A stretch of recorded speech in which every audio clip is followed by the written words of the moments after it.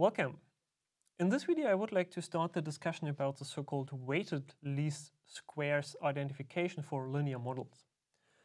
What we have discussed so far is the ordinary least squares solution, where we have specifically assumed that our measurement noise, which we have depicted by nu, has a constant covariance.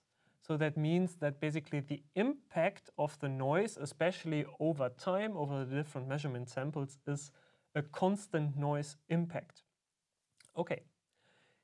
In the reality, in the field, however, it may happen that we observe that over time the measurement noise might become, for example, as depicted here, larger and larger. For example, if a sensor degrades over time, or for example, if the sensor shows an operating dependent behavior. Operating point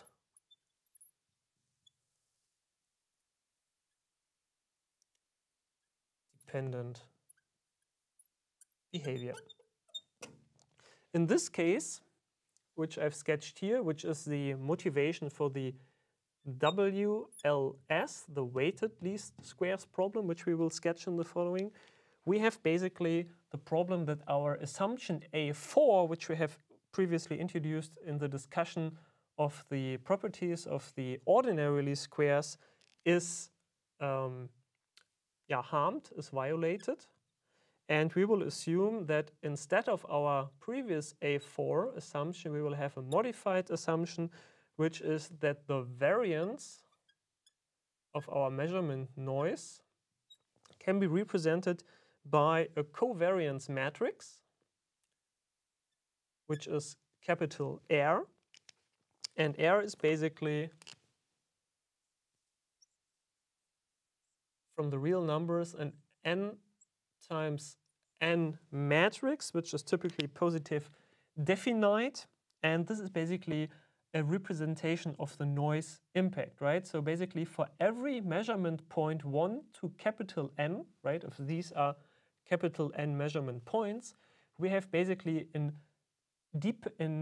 per sample variance information, right? Here we have the assumption that all measurement points are subject to the same noise characteristics. And here we have a per sample noise characteristic, which is represented by this covariance matrix R. Okay, that is basically the problem we want to deal with in modified assumption A4, a per sample variance represented by this covariance matrix R. In order to consider this in an improved way, because if we would apply the ordinary least squares solution to such a scenario, we will actually also see in one of the examples in one of the following videos that this will lead to suboptimal results because the ordinary least squares solution is not tailored to this application case. We can come up with a certain variant of our ordinary least squares solution, which is a WLS. And this is subject to another loss function. And the new loss function is, as the name already suggests, a weighted loss with a weighting matrix W, or capital W, where we take here the matrix square root, times our model error, y minus z times W, again in the 2 norm, or quadratic 2 norm.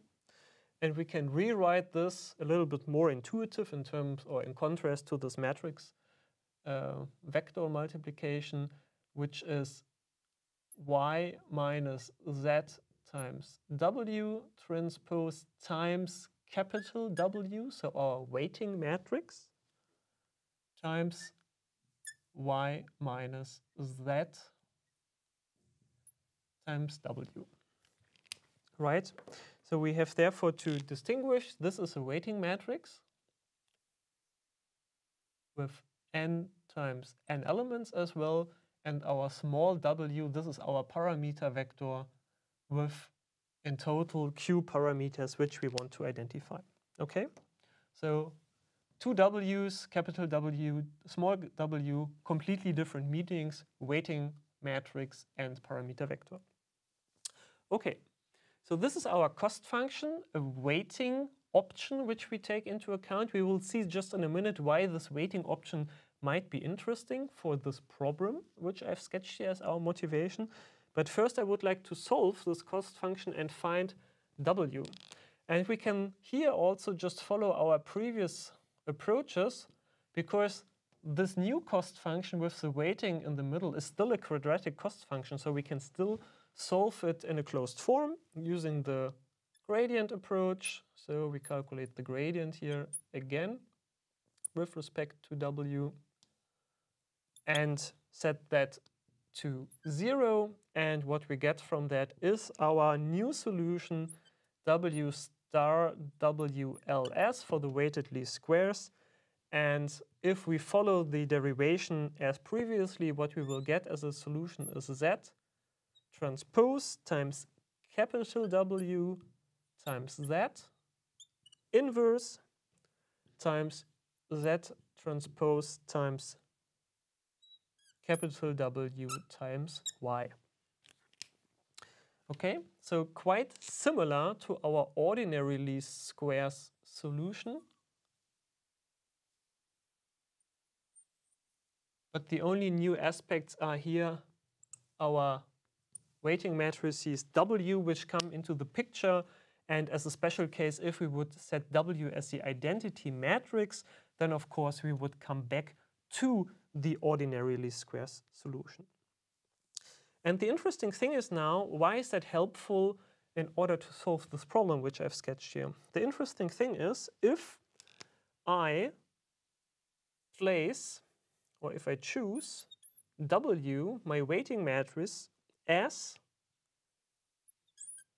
the inverse of my covariance matrix, which represents the noise impact, so the noise impact of every sample or the noise severity of every sample, then one can actually show that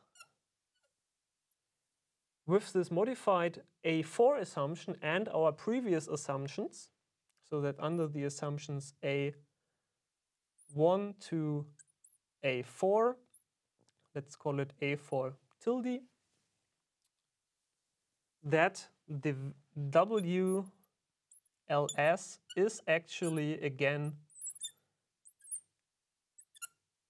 blue, so the best linear unbiased estimator in this context of this modified noise impact. And why is that? I think that's quite easy if we just consider a simple example to see that. And my example is as follows. I say that my covariance matrix has diagonal form, so sigma 1 square to sigma n square with zeros above and below the main diagonal. So that would mean that all the measurement points would be uncorrelated in terms of the noise impact per measurement sample, but it can vary per sample, so basically the sketch which we have seen here. And if I apply this weighting, then what we get, so if we take the inverse from that, that is practically, as this is a diagonal matrix, that just the reciprocal values of each of the main diagonal elements, so 1 over sigma 1 square until 1 over sigma n square. And what does that mean to our example here? If the expected noise variance per sample is high, we would weight this sample less. And if the expected variance per sample is rather low, we would weight it more heavily, right? So coming back here to our example, that would basically mean that these sample points, let's say, where the noise represented by the variance, is rather low, that the samples in our ordinary least squares problem would be weighted more heavily. We want to squeeze out the information out of this area of the samples. While in contrast, the samples here, where the noise is obviously more heavy, where the covariance elements would be higher, then we would weight these less. That means that we want to not take out the information of this area of the sample space. And this is already the meaning here of this weighting. W is identical to the inverse of R. However, of course, this solution of the weighted least squares is independently of this choice. So this choice, which I've sketched here, leading to this blue property, is just with respect to my motivational problem here. Of course, in a practical manner, you can take W also in other ways. For example, if you have an application-specific weighting problem where you say, okay, giving my application, I want that certain samples have more weights than others. For example, if you have a temperature model of some engineering system and you are interested in preventing overheating, then it might be interesting to weight such samples more heavily, which are close to the over-temperature limit, compared to those samples which have been obtained at a colder system where the system is not so heavily loaded. Okay, so therefore we can also utilize this degree of freedom for weighting in other scenarios than just this, let's say, academic scenario where only this noise covariance is changing in contrast to our ordinary least squares example. So therefore, weighted least squares offers many opportunities. We will see in the next video a certain example to compare the ordinary least squares against the weighted least squares. Thank you for watching and see you there.